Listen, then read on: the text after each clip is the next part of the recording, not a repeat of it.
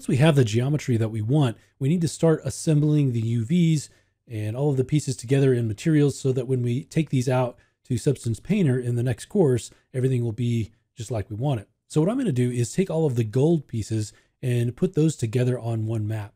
All of the gold pieces except the medallion. And so I'm talking about pieces like the pieces of the hinge, the hinges. And so we want to take all of those and put them on one map. So there are several ways we can do this. We could, since these are all kind of the same pieces, we could UV one of these and then transfer that to others. And so, go in and we can do an auto map. We could start stitching these together, move this over, come in here and stitch together these parts. And same thing over here. Okay, so you want to do each individual one. I'm not going to go through the step-by-step UVing of each of these little pieces, but the key thing to remember is do each one of these. So talking about the two top and bottom of the hinge, we're talking about this piece here, this piece, which they already have UVs from ZBrush, so that's good. And then if you have an armband, you can do the armband. And then we'll see if we have room. We may have room to actually even add the necklace in there as well. So let's skip ahead to where we've got all of the individual pieces UV'd. Okay, so you want to go through each individual piece and UV it. We'll come right back here once we've got all those UVs and we'll assemble them into one map. So once you have your individual pieces created, then you can lay them out onto this 0 to 1 space. So you want to have them all within this one square. And if you want to keep all of your UV shells together based on the piece of geometry that they're part of, you can see the way they're separated here, then you can certainly scale everything down and place everything manually. So now what we can do is go ahead and start moving these into position into our 0 to 1 space. And we are going to have to scale everything down a little bit. You can also do this automatically, but I like to have a little bit more control over where all the pieces are. You can also turn on your checkerboard, and that way you can see the density, the textile density there. And so you can get things kind of the way you want them. Now for the necklace, I'm going to make this a lot smaller than it needs to be, but I can just slide it up against the edge here and keep it kind of out of the way, still get a little bit of length on it, but it's not going to be proportionally as long as it should be. We could cut it in half and make that happen if we wanted to. Okay, go ahead and pull this down here. And a lot of these, for this particular instance, it doesn't matter that much. Here is our armband.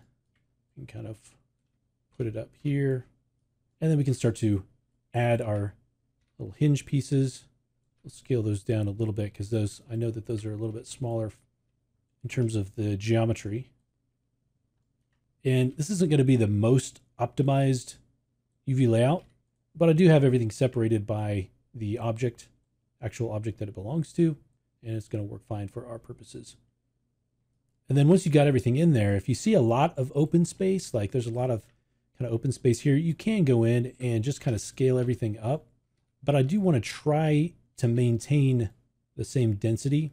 But in some cases, you can go in and, for instance, on the belt part and the necklace, those are maybe a little bit bigger. So we could try to come in here and kind of move these pieces over and just take up a little bit more of our space here. And when you've got a bunch of small pieces like this, don't be afraid to kind of plug those in gaps. We're using Painter, so it's really flexible in terms of the way that we lay out our UVs. We just want to have them inside of our space. We don't want to have any overlaps.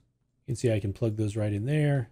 And then, for instance, if we knew we wanted to have a little bit more detail on the necklace, this would let us kind of take these necklace pieces and just scale them up a bit, right? So, and you could kind of figure out how you want to fit them in there. So they get a little bit higher density of pixels there.